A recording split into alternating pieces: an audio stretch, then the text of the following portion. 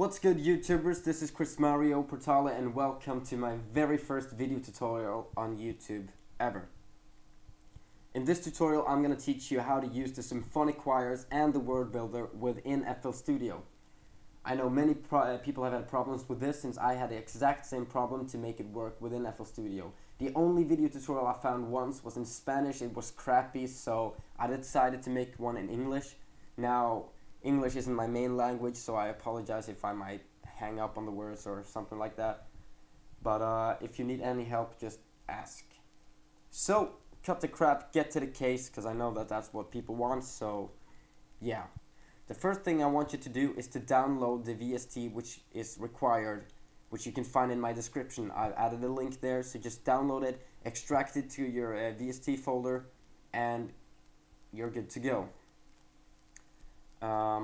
This application makes it possible for FL Studio to open up WordBuilder, which is an MFX plugin. And FL Studio supports VSTi, VST, DXi, and many others, but unfortunately not MFX at this point. So that's why you need the MFX shell. So the first thing I want you to do is to add the Symphonic Choirs. Go to Channel, add one, and select Symphonic Choirs. And you have it here. Once you've done that, I want you to load the MFX shell. If you did this right, you'll have it in the list here. If not, go to More, select Refresh, Fast Scan, and you'll find it about here. Double click on it, and you'll see this little box pops up with the WordBuilder MFX. Click on that one. Bang. The WordBuilder loads. So, the first thing I want you to do here is to select altos. I really don't know why, I always do that, so it works for me, it'll definitely work for you. So, we got the Symphonic Choirs and the WordBuilder in FL Studio. Now we gotta make them work together as a team. So, what you want to do here is to select the input port. Show me the input port, it's by default, so you'll just have to drag it up to 1, and then you select show me the output port. Set that one to number 2. Close this, open up Symphonic Choirs, and like I said, by default it's on input port, so just put this one to 2. There, we're good to go. Now all you gotta do is to load a new full multis, altos. This one's good. Alright, we gotta load it up.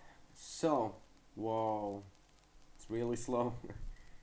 So what you want to do now is to just type in some simple text. I can do like the video for Symphonic Choirs did. They wrote symphonic, and just play it down on your keyboard, and it'll say. Alright, let me put this one to record.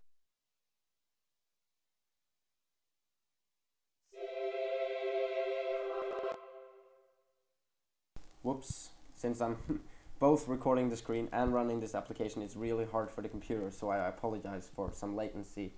But it said symphonic. Now if you notice, it says sim when I press the key down and phonic when I take the keys up. So if I want to add more pressure on it, I can simply write symphonic and take a big capital P to make it more phonic.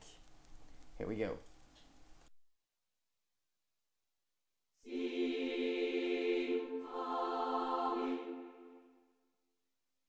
There it says, symphonic. I hope you enjoyed my video tutorial, and I'll see you around some other time.